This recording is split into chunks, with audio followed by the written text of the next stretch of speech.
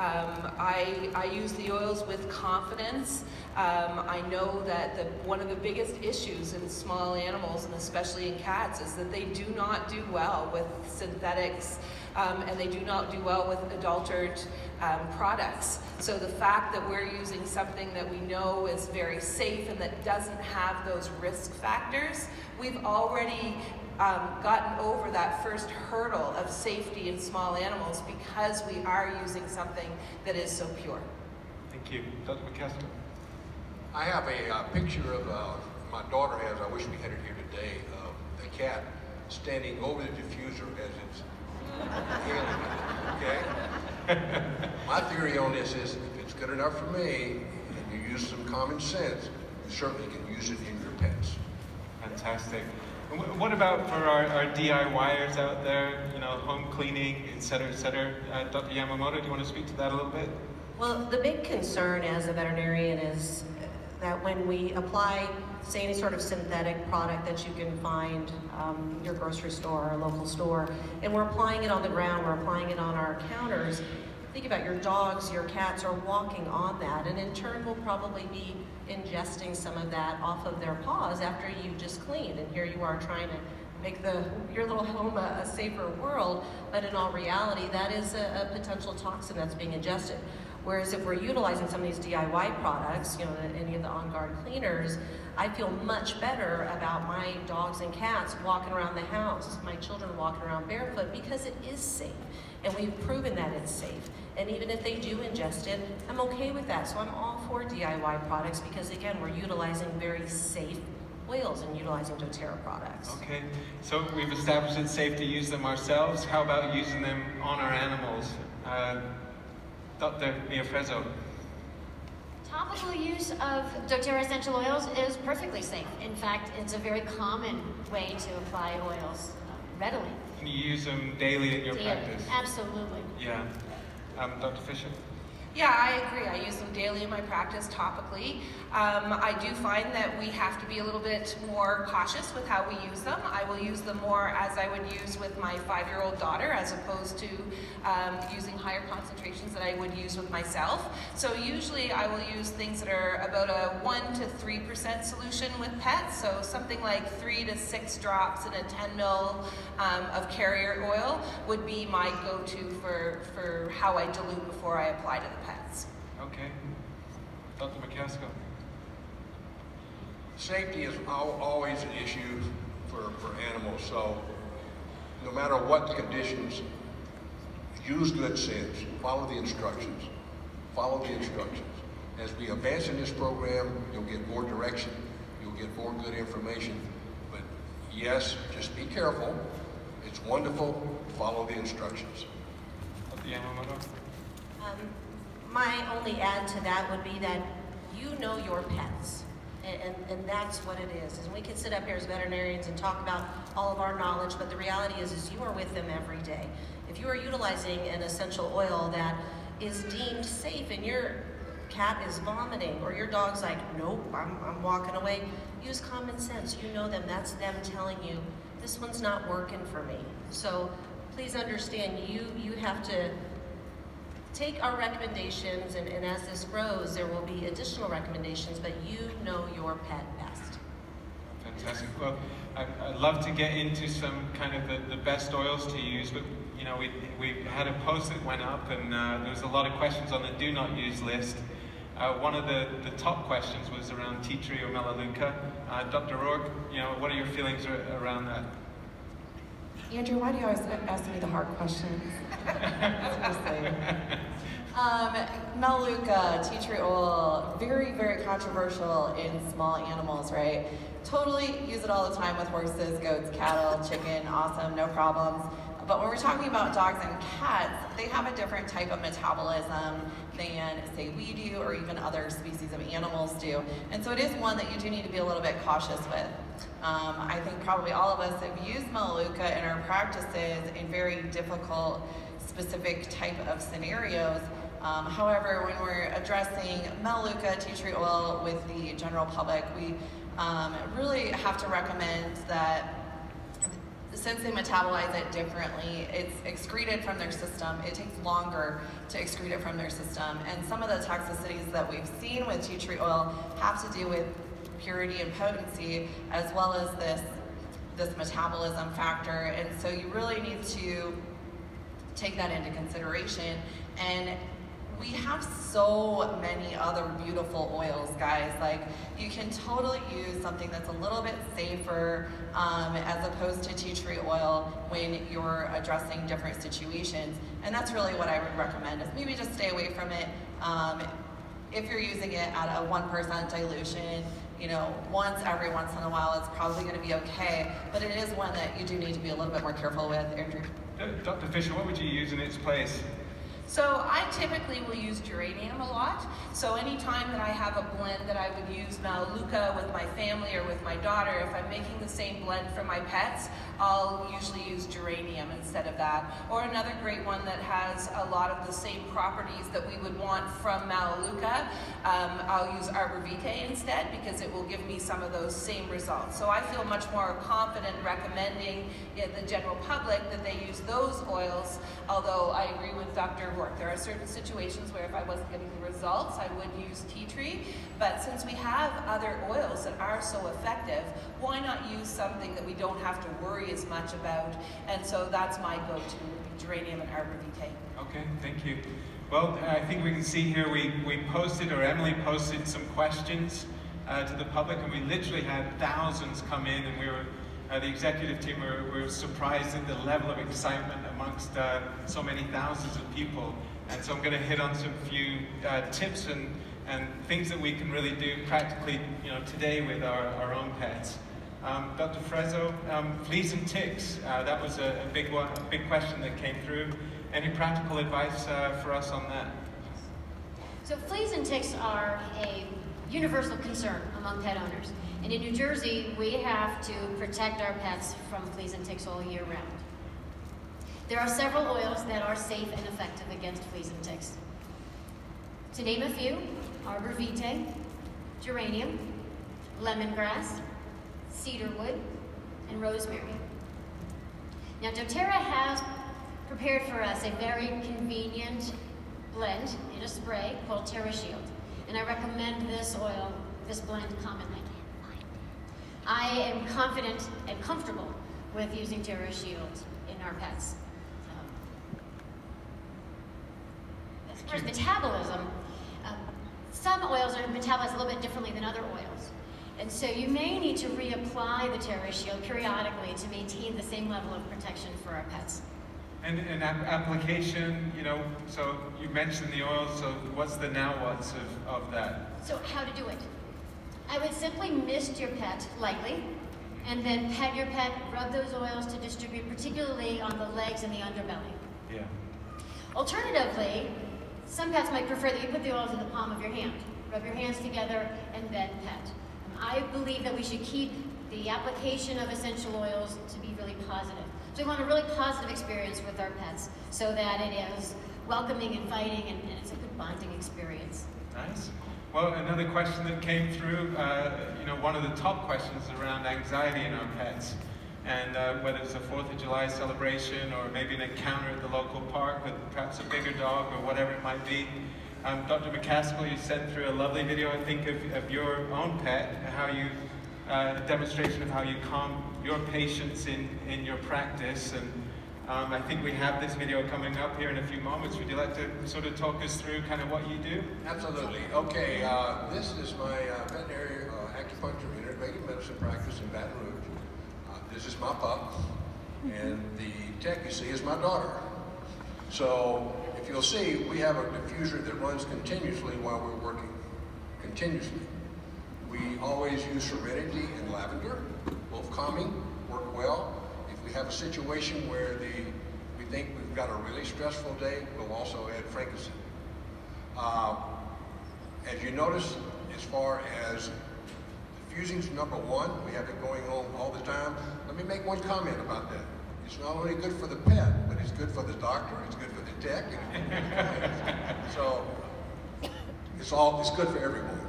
As far as application to it, you can certainly mix it 1 or 2 drops of coconut oil, 1 or or 2 drops of your pure oil, whether it be lavender, for example. I normally get the animal to try to smell it. You can see Khaki as she's turning her head. She wasn't crazy about it. However, you can apply it on the tips of the ears. Make sure you do not apply it in the ear. Eyes and ears is a no-no. Eyes and ears is a no-no. And put it on the paws, in between the interdigital pads works well. And if you're gonna, you can do it abdominally also, back in those areas, because rapid absorption's a little quicker back there because you don't have the hair. And if you are using the hair, to go against the grain of the hair. I see, kind of let the animal, you know, kind of absolutely. Dr. Yamamoto, seasonal threats. I know you're from California. You know, a year of seasonal threats there. Would you like to kind of talk us through? I think the video you sent through of your very own Bella. It's such a cutie. Absolutely. So, as far as seasonal threats, unfortunately in Southern California we don't have many seasons, so it's kind of year-round. So what I've done here with Bella, prior to this video starting, I had a drop of lemon, peppermint, and lavender, and approximately half of a tablespoon of fractionated coconut oil.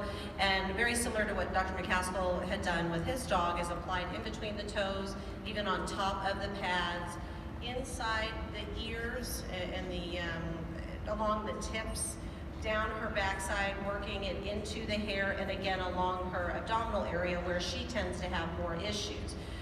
So in doing this, I mean, we're going to be applying potentially 1, 2, 3 times a day for our larger dog. She's approximately 60 pounds. You may want to do a little bit lessened amount or additional dilution for smaller animals.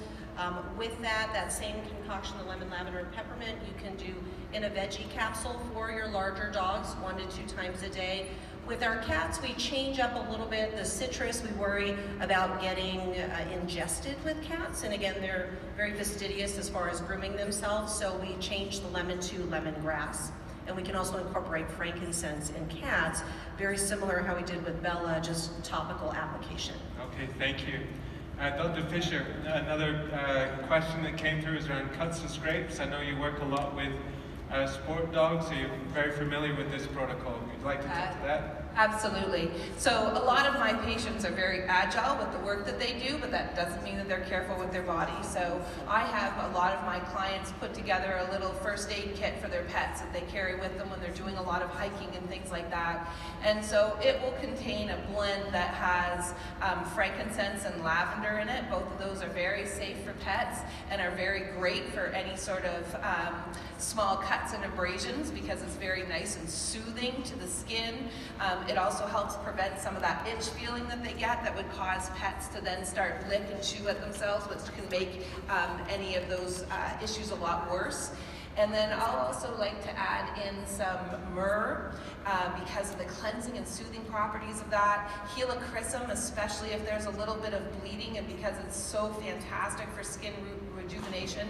And then this is one of the times that I'd use geranium as well. So that's a blend that I commonly have people make up. And I don't always use fractionated coconut oil with that blend, just because a lot of times when we are dealing with cuts and scrapes, it's already a little bit moist. So I got a great tip from Janet Rourke about using aloe vera juice. So that's what I would dilute with, and it makes a nice little spray for over those areas. Fantastic, and we had a lot of questions come through around you know, keeping the fur soft, keeping it from drying out, and you know, really just general overall, you know, wellness of the animal. Dr. Rourke, any thoughts on that? Yeah, so when we talk about skin health with small animals in particular, but really any animal, including people, we really have to look at the foundation of health, right? Which is, you know, in our dōTERRA wellness pyramid, our nutrition, right? So the foundation of health is nutrition and gut health, and the same applies for our animal friends as well. So really what I like to do with skin health is address the food, the nutrition part of it, which I could talk for probably 2 hours on that, but I know we're limited on time. So adding supplements like omega-3 supplementation, as well as digestive enzymes, Terrazyme works great for all species, and probiotics as well, can really help with that gut health, that foundation of health that's needed to then that it'll actually manifest itself in healthy skin as well. Okay. And do you advocate any oils in addition, perhaps in the food or topically? Sure. So overall health, you can add frankincense. Copaiba is a great one. If you are having some digestive issues, obviously digestin is a great go-to as well. Fantastic. Dr. Yamamoto, do you want to speak to that a little bit? Sorry, I would say I was very excited about the Copaiba that were introduced to last year, and that's one that I have brought in as well for general health, as Dr. Rourke had mentioned. On Guard is another one, just as far as general immune system support, which also ties into our skin. That's one giant organ, so we want to ensure that everything is put together in addition to the nutrition, omega fatty acids, probiotics, adding in On Guard. Nice. Well, Dr. Frezzo, you sent through a very cute video of Peanut helping us with some digestive issues or supporting a healthy digestive function. Do you want to talk us through this video? So Peanut is one of my patients, and he truly enjoys his oil experience. You'll see in this video, he lies down, he's ready, and he asks his mom for his oils, and then he asks for more. Peanut was having some digestive issues, and we corrected his diet, added supplements, and his daily application of digestin has become quite a routine that he enjoys. He's truly remarkable, and everybody loves him. My clients, his parents, are so happy that he's doing really well. He loves it. He truly does. In the end, you'll see he asks for more. He literally does. And Dr. Fisher, I know also you use extensively the aroma touch technique with your animals and patients. Yeah, I primarily see a lot of rehab patients, so I'm dealing with pets that are either recovering from surgery, or I see a lot of senior pets, and so if you come to my practice, you're going home with homework. So a lot of times I will get people to do some gentle massage and stretching and range of motion with their pets, and this is a time that Aroma Touch is a fantastic product to use. Not only does it calm the pet, so it allows them to relax a little bit more into letting you manipulate them and do some of the massage, but it also has oils that are very soothing and supporting to the muscular system. So it's one of my favorites to use, from sport dogs to senior dogs. Fantastic. Well, I think we've spoken a lot about kind of our pets, the smaller animals. Dr. Rourke, I know a significant part of your practice is larger animals, horses.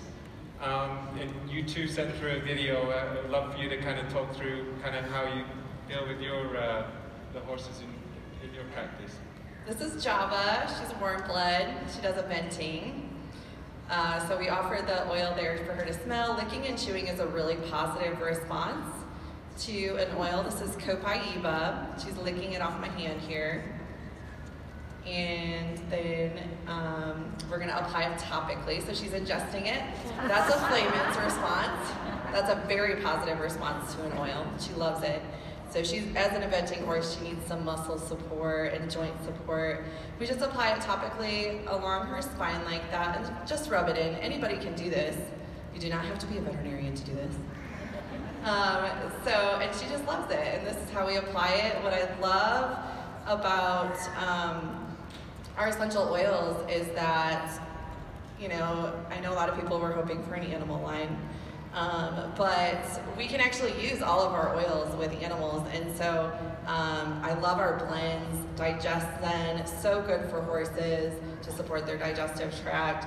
Aroma Touch to support the joints and muscles of our performance horses, and Breathe to help open up the respiratory tract. Balance, so good for grounding, especially.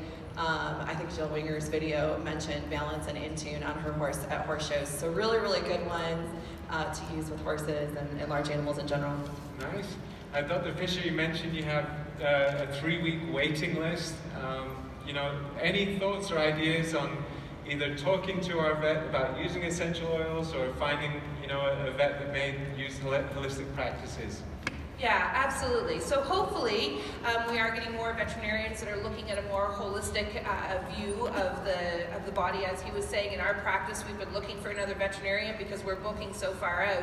But I think it is still important that people be honest with their veterinarians about what they're using with their pets. I think that if you explain to them that you are using dōTERRA, that it is a 100% pure product, that you know of other veterinarians that are supporting its use, it sort of helps them to be more open to what you guys are doing at home. And there are other ways that you can seek out holistic veterinarians. If you go to some of the sites like the American Holistic Veterinary Medical Association, you can often find veterinarians there.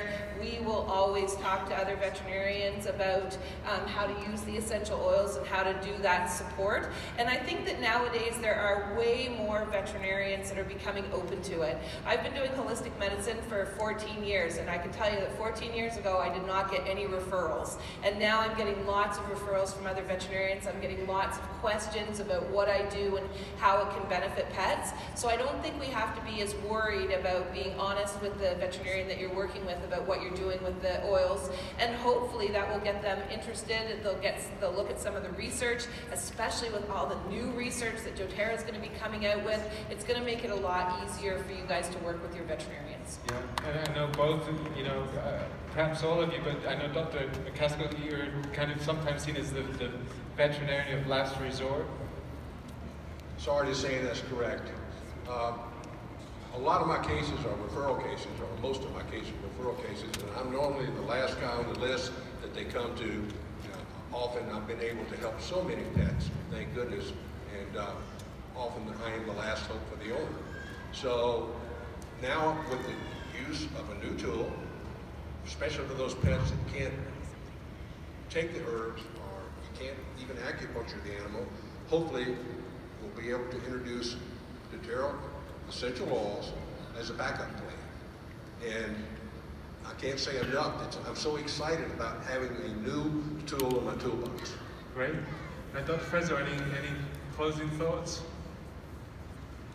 I'd like to leave you with a sense of peace, that the dōTERRA essential oils are perfectly safe. They are at your fingertips. You have the power and the ability within your homes to care for your pets, to care for your entire family with a really valuable, effective, safe product. Fantastic. Dr. Yamamoto, any closing thoughts? I would just say in regards to, I know there are going to be a lot of questions about safety and things of that nature. And one of the things too is as you are introducing oils into your pets, I would recommend maybe start with one oil at a time and just assess, what does my pet think about this? And then you can add in additional. So it's something where, kind of like with yourselves, you're figuring out what works best for me versus what's working best for Larry, those kinds of things.